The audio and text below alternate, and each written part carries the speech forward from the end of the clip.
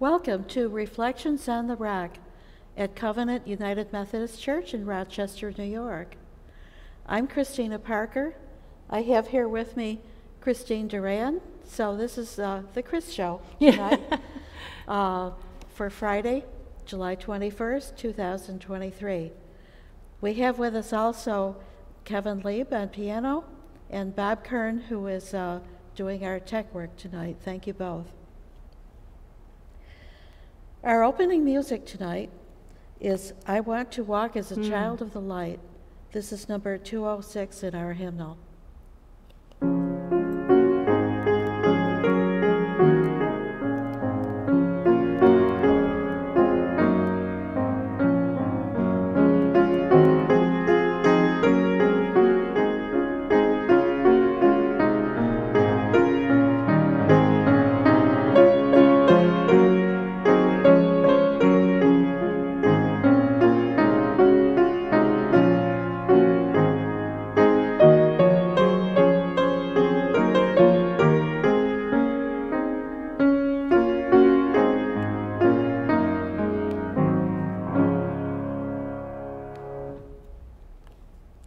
Will you please pray with me? Dear Lord, we come before you tonight as your thankful people, thankful that you created us and that you love us, thankful that we have the freedom to come before you openly and proclaim our love for you and your word. Please help us let go of all the pressures of our busy day and quiet our hearts now as we devote this time to reflect on your word. We desire this so that we may grow more mature in our relationships with you. In Jesus' name we pray. Amen. Today's scripture is Romans 8, 12 through 25, and it's from the J.B. Phillips translation, our favorite from teen years. Mm-hmm. It's the first translation that helped me make sense. It used words I understood. And in an order I understood. It does that for me too, and I hope that others will relate to this reading that you're about to do. So then, you can see that we owe no duty to our sensual nature or to live life on the level of the instincts. Indeed, that way of living leads to certain spiritual death. But if, on the other hand, you cut the nerve of your instinctive actions by obeying the Spirit, you will live. All who follow the leading of God's Spirit are God's own children. Nor are you meant to relapse into the old slavish attitude of fear. You have been adopted into the very family circle of God, and you can say with a full heart, "Father, my Father." The Spirit himself endorses our inward conviction that we really are the children of God. Think what that means. If we are his children, then we are God's heirs. And all that Christ inherits will belong to us as well. Yes, if we share in his sufferings, we shall certainly share in his glory.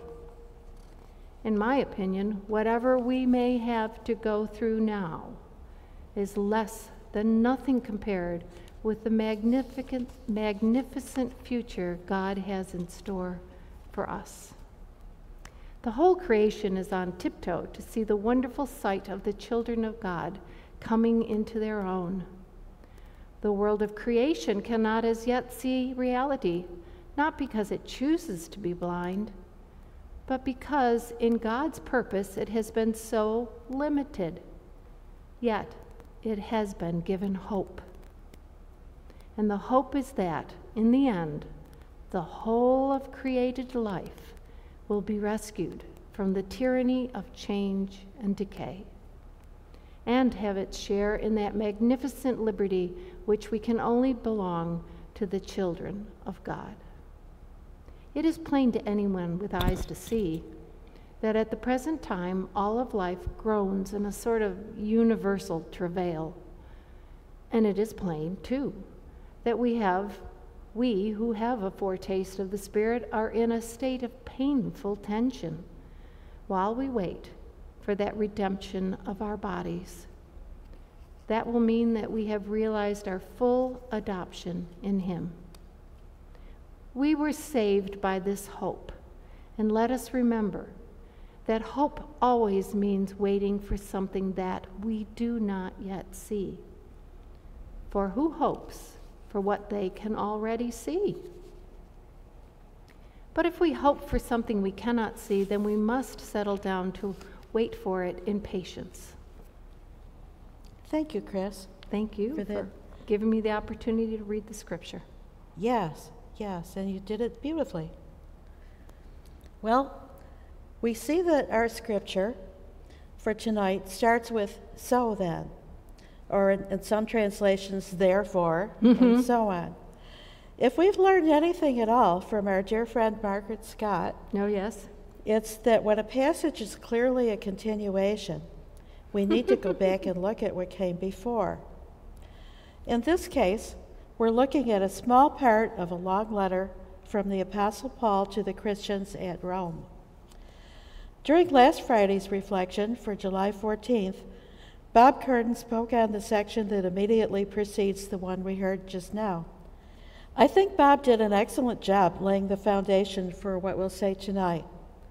I encourage you to go back and listen to Bob's reflection if you haven't already.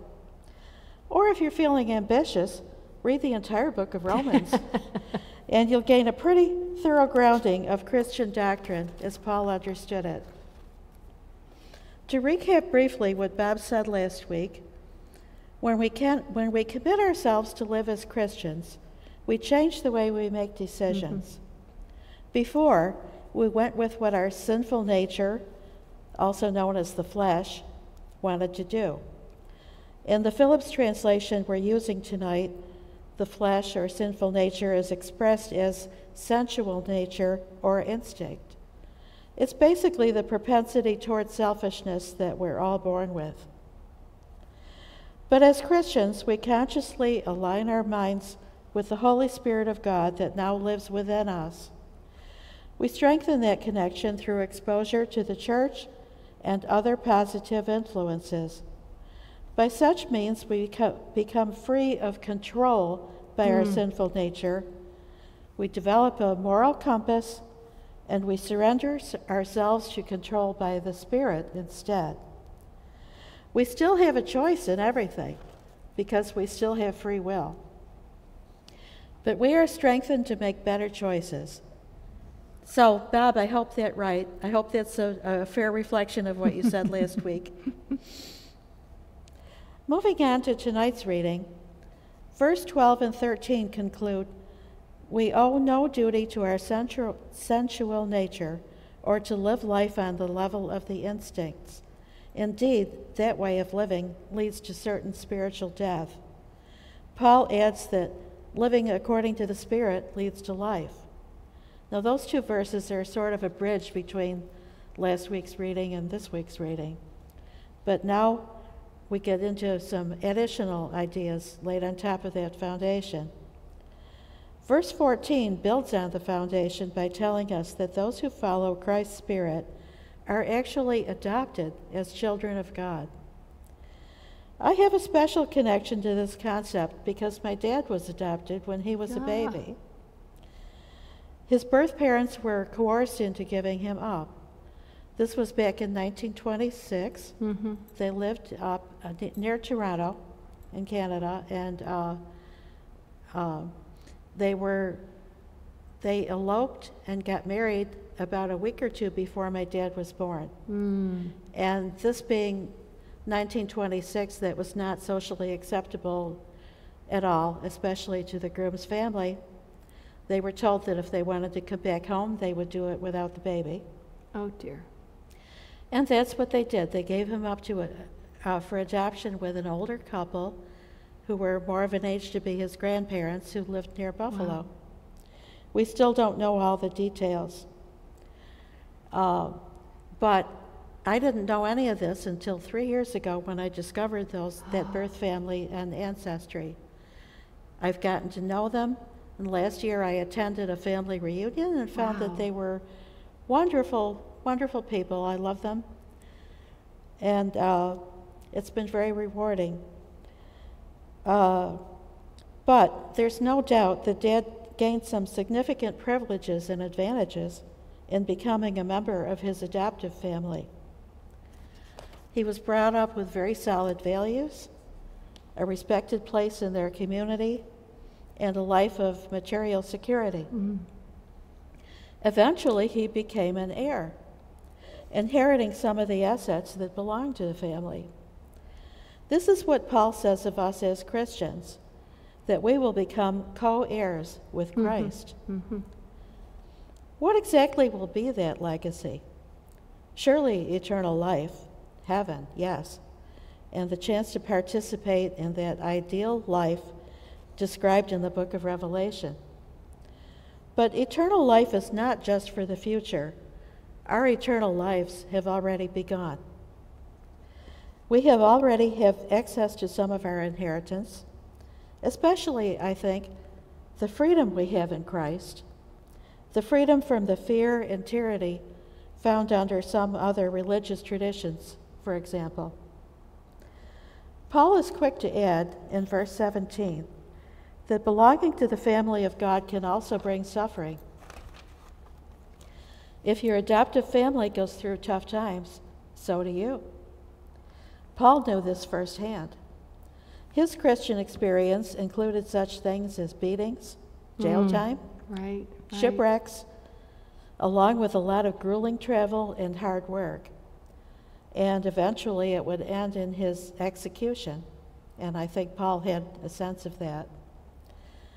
In verse 18, he writes, "Whatever we may have to go through now is less than nothing compared with the magnificent future God has in store for us." Now, for him, that was saying something. Yeah. Finally, he cautions the Romans not to be impatient as they wait for this wonderful future. To me, that seems a bit foreign. That's not something we have to be cautioned about today. But for the first century Christians, who were much less comfortable than many of us are, they were expecting Jesus to come back any day, and certainly within their lifetimes. They had hope, and we have hope, but their hope seems to have been a much more urgent thing. Yes. Paul describes creation as groaning like a woman in labor. I think not many of us consider our heavenly future a matter of great urgency. Some of us may be enjoying this present life a little bit too much, and I include myself in that number. On the other hand, I don't doubt that we're in some stage of the end times, as described in Revelations, and the world as a whole is suffering. Yes. Wars, famines, climate disturbances, pandemics, and widespread crises of all kinds leave little doubt of it. Though we cannot see our utopian future when Christ will come again, it is the precious hope that keeps us going when others might despair. Beautiful. Thank you so much. Yeah. Thank you. And thank you, Bob, for laying a firm foundation for us to move on to understanding this part of Romans. Yes. Let us center our hearts and our minds in a spirit of prayer.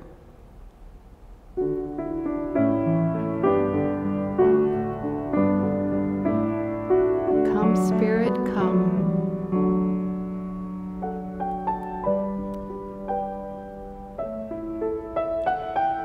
Precious God, when everything seems to be in darkness, we come to you in hope for light.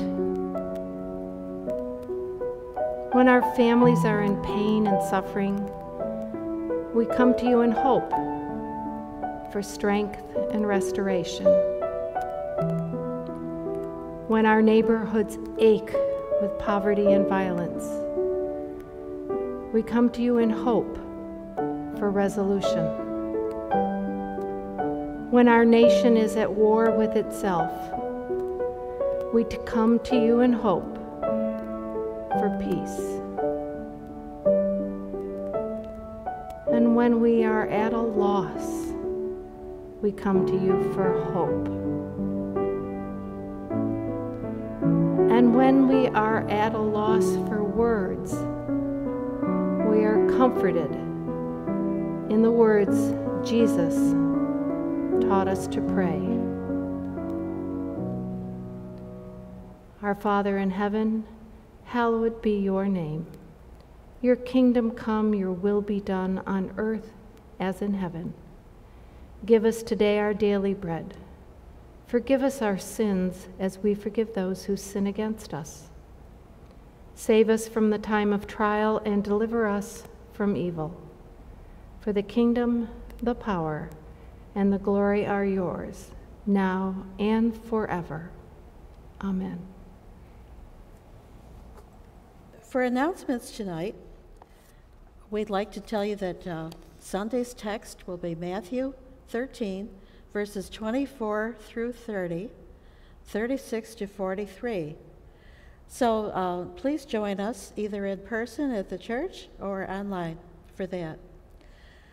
We'll be celebrating our National Night Out on August 1st, and that is, as we heard Wednesday, a crime prevention initiative that was created 40 years ago, and that we celebrate by having an outdoor supper free of charge on the front lawn of the church.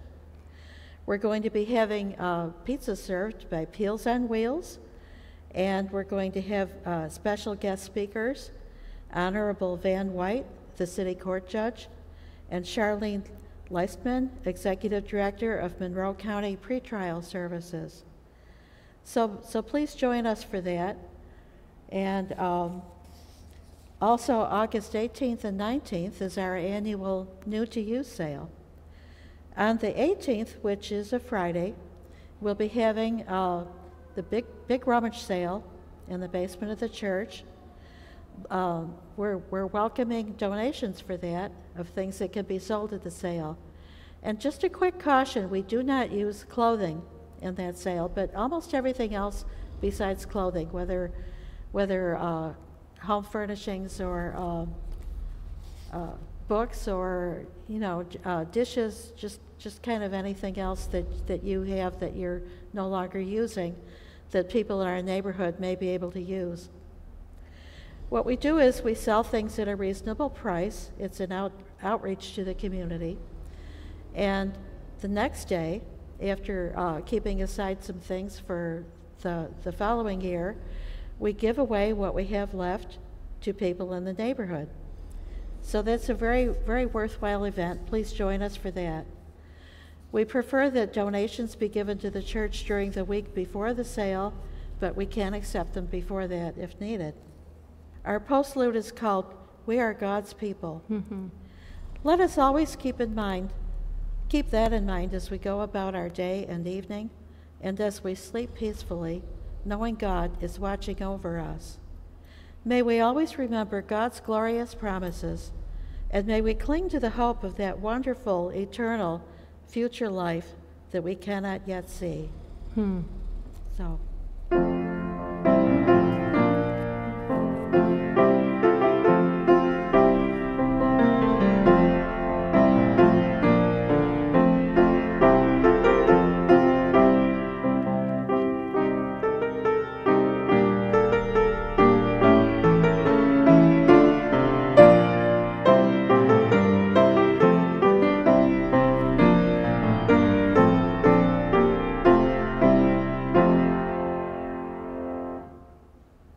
Good night.